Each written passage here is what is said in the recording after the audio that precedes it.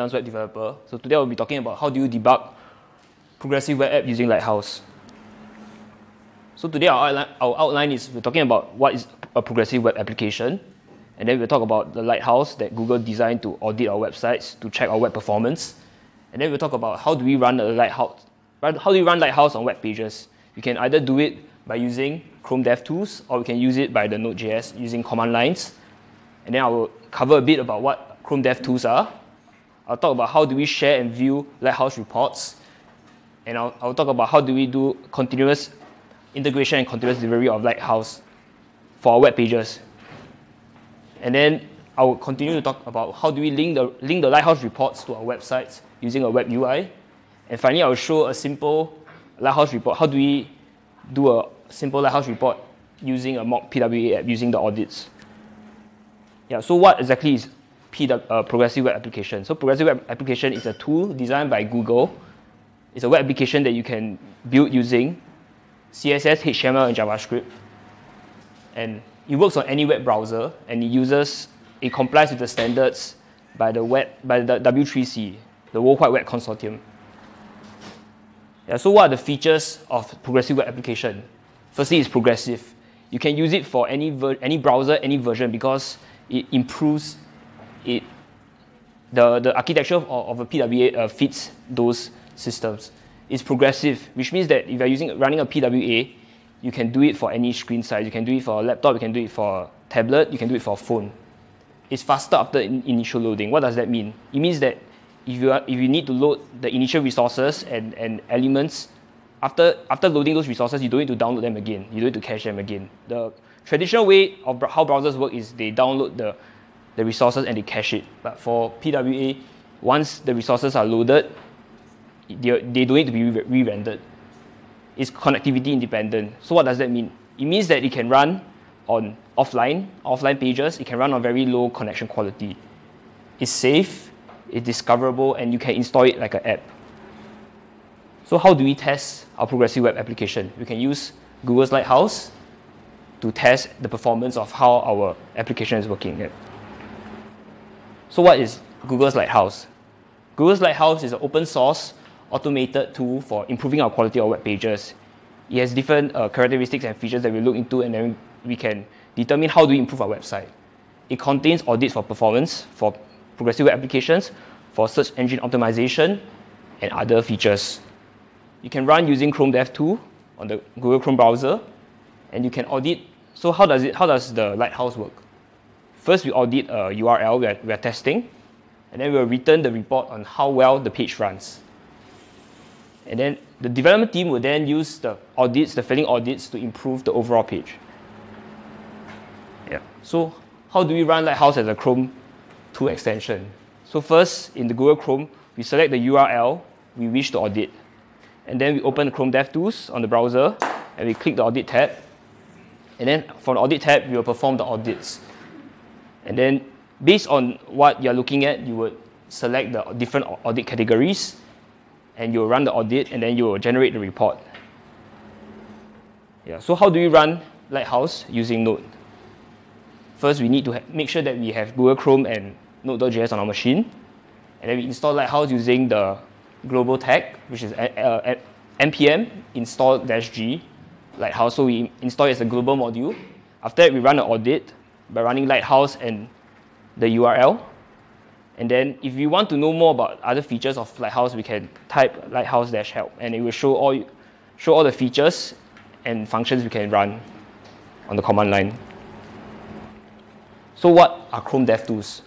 Chrome DevTools are web developer tools that Google has built directly onto the Chrome browser for us to test features. So for us, if you want to test work on DOM, the document object model, or our styling sheets, we can right-click our element, and then we select Inspect to access the element panel for us to check how does it look, how does it render. And if you're using Mac machine, you just press Command Control C. But if you're using Windows, Linux, or Chrome OS, you run Control Shift C. And for us to check for log messages or JavaScript for Chrome DevTools, we can use Command Option J for Mac, or Control Shift J for Windows, Linux, or Chrome OS to access the console panel. to do debugging. Yeah. So what's the application of Chrome DevTools? Why do we use them? First, we can view and change the DOM, and we can do the necessary changes. We can test how does a web page load. And then we can also view and change a page style using CSS. So Casey Best wrote very good articles about these two topics of how we can perform this test using the Chrome Dev tool. And we can use Chrome Dev to also debug JavaScript. We can view messages and also run JavaScript in the console. We can optimize the website speed. We can change our code so that our website looks faster. And we can also inspect the network activity of the website. So how do we share and view reports using JSON? So in Lighthouse, there's this thing called the viewer where we can share and view reports online. And the Lighthouse reports are all in JSON format. So how do we collect the JSON output that we need? First, we go to Chrome DevTools, and then we download the report. And from the command line, we will run Lighthouse-s output. You run that command to set the output of path to. Sorry, we'll run the command to set the Lighthouse. On Lighthouse, we'll set the output to JSON, and we'll set the output path. After setting the path, we would go back to the viewer and we'll export the file, and we save it as a JSON format. So how do we view the report data? First, we go to the Lighthouse viewer on Google Chrome, and then we would attach the JSON file onto the viewer, or we can click on the viewer to insert the JSON file. So we can also share and view reports using GitHub GIS. So we can share them using secret GitHub GIS. So how do we do that? First, we need to export the report using a GIS. So we export, and we open the GIS in the viewer. And from there, in the viewer, we click share. And if you are doing it for the first time, you have to give permission to access the GIS data. So your GIS will be created using the Lighthouse report's JSON output. And the GIS file name has to end in lighthouse.report.json. So how do we view a report saved in GIS? First, we add the GIS equal to ID to the viewer's URL, web URL, where ID is the ID of the GIS. And then after that, what do? We will open the viewer, and then we'll paste the URL of the GIS into it. So now I'll talk about what is continuous integration in web development. So continuous integration means that we are able to continuously integrate our code into simple, shared, and easy to access code repositories. So it means that it will continuously integrate whatever code changes we are making on our code base. So what are the advantages of using continuous integration in web development? We are able to decrease the time we review our code. We'll be able to not ship broken code or code that's not working, and we'll be able to maintain the code easily and produce updates. So how do we do CI in Lighthouse? So Triage is a contributor, and he has this GitHub code repository on Lighthouse CI action, where it automatically runs Lighthouse on every pull request with GitHub action.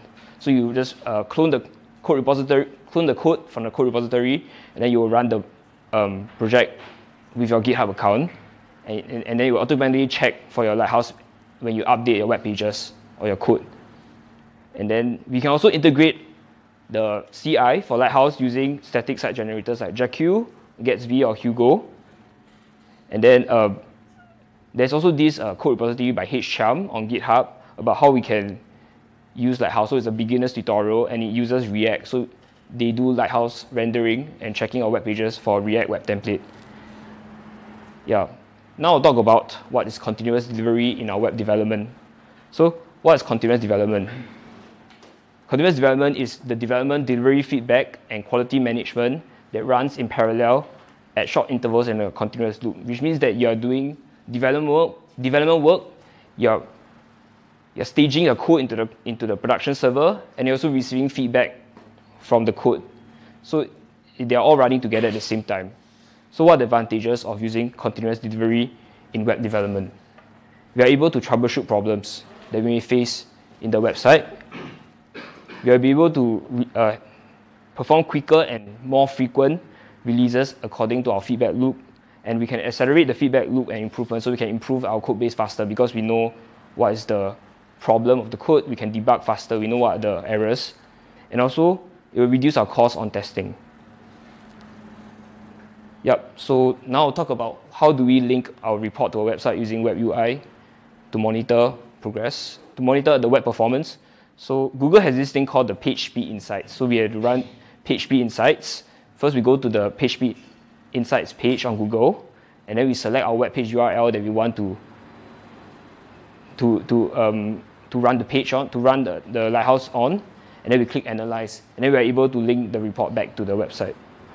But before that, we definitely need the report. So before that, we need to run the audit for the report. So now I will show you a demo of how a PWA works. So before that, a progressive web app has to contain a web manifest, a service worker, and an app icon of 7 different sizes to fit different screens. Yep. So now I go to my code base. Okay, so this is a very simple boilerplate progressive web app. So first, there's the index for the HTML. There is so there's the iOS screens, so Apple, and also there's also the icons, the faith icons, and then there needs to be a manifest.json. So the manifest.json has to contain the name of the app, the language where your website is running in, your faith icons for the different sizes, screen sizes to support different screens. And of course, you need also the background color and the theme color, because it will be something that the Chrome Lighthouse will check. So the other important thing is you need your service worker JavaScript file to run to do caching for your pages. And then, so what do? You name the cache, and then you run different pages from for your files to cache. And then after that, what do is you start the service worker and you cache all the app's content. And then after that, you serve the cache content. Okay. So now I will run this app on a web server. So there's this thing called live server extension of Visual Studio Code. I'm going to run it. Sorry. Yep, so I'm running.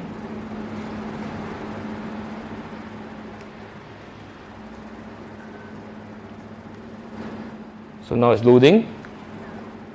Okay, but because Lighthouse doesn't run on Firefox, so I'll put it on Chrome.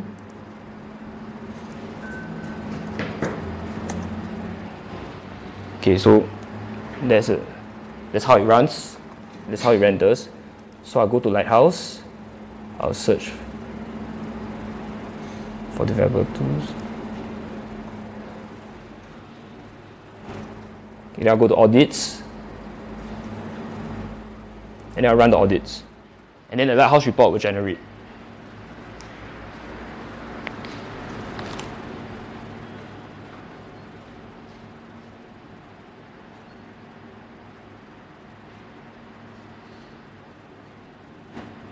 So, based on the report, it will show you how fast and reliable a website is. It will show you about what installable items. It will give you your feedback on what's your optimization. So do you optimize your PWA? Do you redirect your HTTP website? And then there's this thing that I was talking about, the background color, which is the set a theme color to address bar. Yeah, so you will check for all these conditions, and then you would export the report to your website. Yep. So that's all. Thank you.